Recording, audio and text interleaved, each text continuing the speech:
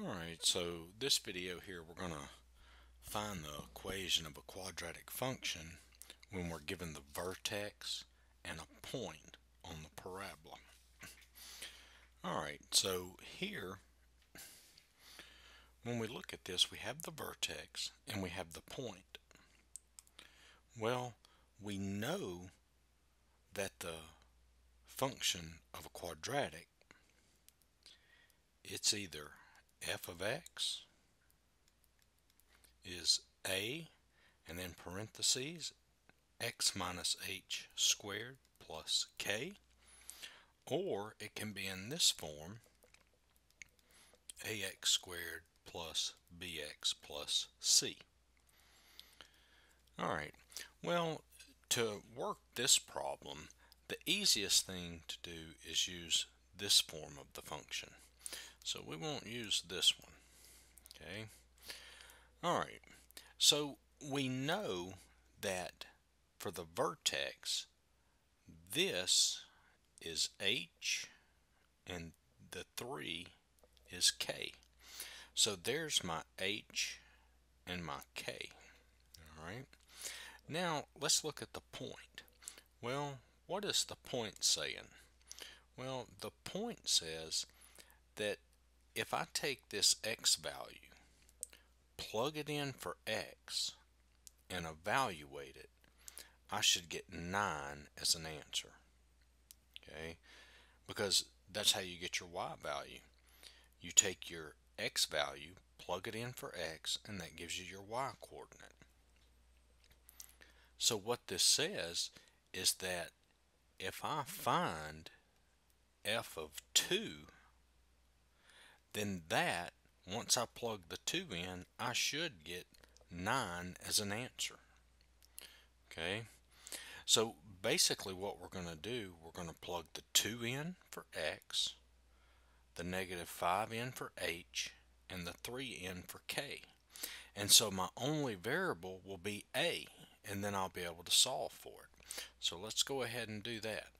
So I have f of 2 is equal to a, we don't know what that is, and in the place of x, I'm going to put a 2 minus negative 5. Well, minus negative 5, a minus and a minus, that's plus, okay, and that's squared, plus, and then I put the 3 in for k, that's 3, and that should equal 9. Okay, I hope you see where I got the plus. See, if I plug this, if I plug the negative 5 in, I'm sorry, yeah, if I plug the negative 5 in for h and the 2 in for x, that's 2 minus, and then for h I'm putting in a negative 5. The minus and the minus, that gives me my plus. Okay, alright, so now if you look at this, I have a nice little equation to solve. Okay, so here I have 2 plus 5 is 7, and then 7 squared is 49. So I've got 49a plus 3 equals 9. Okay, and then I solve for a, so I subtract 3 to both sides. That's 49a equals 6. Divide both sides by 49. I get a is 6 over 49. So that's a. So now when we plug this back in, my final answer, I'm going to get f of x is equal to 6 over 49 times x is our variable, and then when I plug the negative 5 in for h, that's minus a negative 5, so that will be plus 5 squared, and then plus k, so plus 3. And this would be your quadratic function. And if you wanted to put it in the other form, f of x equals ax squared plus bx plus c, well, you can do that easy. Well, we know that x plus 5 squared is the same thing as x plus 5 times x plus 5, And if I FOIL that out, let me do a different color to put it in the other form. So that's f of x is equal to 6 over 49 times, and then if I FOIL that, that's x squared plus 10x plus 25 plus 3. Okay. And then I would just distribute. So f of x is equal to 6 over 49 x squared plus 60 over 49x plus, and then let's see, 25 times 6.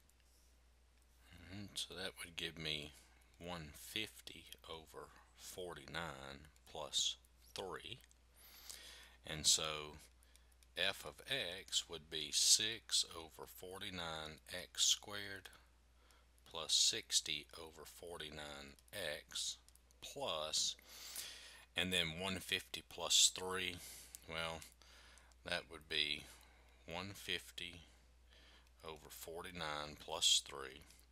So I would have to get a common denominator, so 49 times 3, that's 147, and then add that to 150, that would be 297 over 49. So 297 over 49. Yeah, I mean, this one was kind of messy with all the fractions and everything, but you know, this answer is correct. This answer is correct, just depending on what form you need to have it in. So, hope that helped.